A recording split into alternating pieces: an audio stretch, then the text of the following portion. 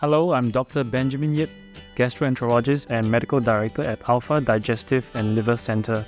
I see patients with all digestive problems, and my interest lies in endoscopy, in particular advanced endoscopy. Today we'll be talking about gastrointestinal cancer in Asia. First of all, we need to understand what gastrointestinal is.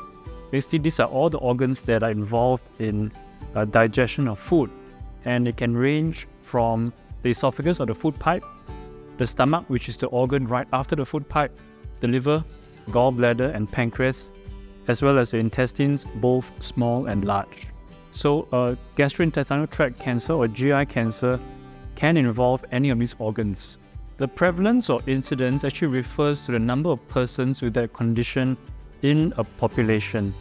So I will focus on the more common gastrointestinal or GI cancers, namely stomach, liver, pancreas, and large intestine or colon cancer. So to start, gastric or stomach cancer prevalence is about 5% for men and women, and it is the 7th most common cancer amongst men and 9th most common cancer amongst females. For liver cancer, the incidence is about 7% in males. It is the 4th most common cancer for males. But for females, it is actually not so common and is outside of the top 10. For pancreas or pancreatic cancer, the incidence amongst males is about 3%, as it is the number 10 cancer in males. In females, it is not such a common cancer.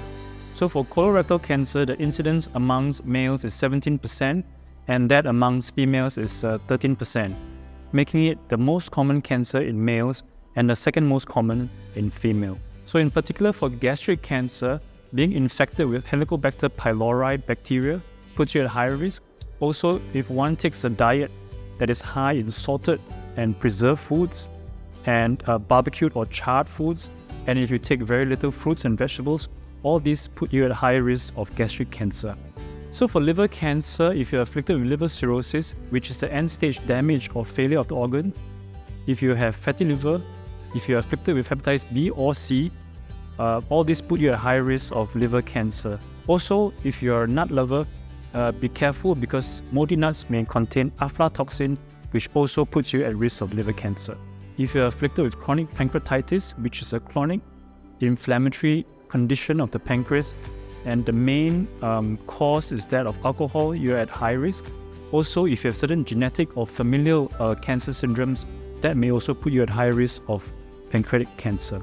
In particular for colorectal cancer, if one has a family history of this cancer, or if you have certain conditions in your large intestine like inflammatory bowel disease or colon polyps, all these put you at a higher risk.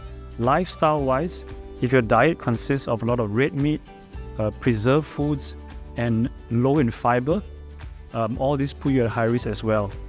And physical activity is also important to prevent this cancer. So in general, if the cancer has got a high incidence, that will mean a high mortality because more people will be afflicted by it and hence may die from it.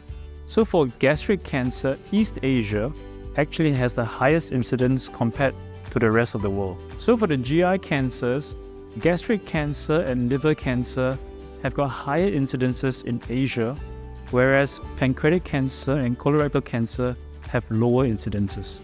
For gastric cancer in particular, East Asians have been known to metabolize alcohol poorly due to a defective gene.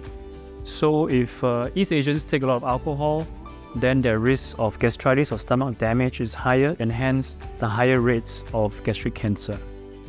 So for liver cancer, hepatitis B is a major cause of it, and it has very high rates in Asia. There may be certain genetic or molecular reasons behind this, but it is yet unknown. For pancreatic and colorectal cancer, however, there are no known genetic or molecular differences between Asia and the West. So some of the countries in Asia are still considered developing, and hence the people may not have the resources to go for screening or even for treatment. Hence, the diagnosis may be late and treatment may be late, leading to poor outcomes. These countries may also not have the necessary technology or know how to manage these cancers, especially if they are complex, hence also leading to poorer outcomes. Basically, this would be to target the modifiable risk factors that Asians have.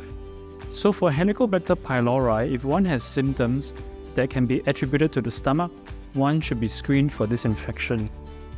For hepatitis B, if you have certain risk factors, for instance, if your mother or other family members have got hepatitis B, you should be screened for it as well. It is also important to stop smoking, reduce alcohol intake, and watch your body weight, as all these are risk factors for GI cancers. So if you have any of the risk factors that were highlighted earlier, you should really consider seeing your healthcare provider for a more detailed checkup. Thank you for watching our video, and if you're interested in similar content, please check out our website at Medical Channel Asia.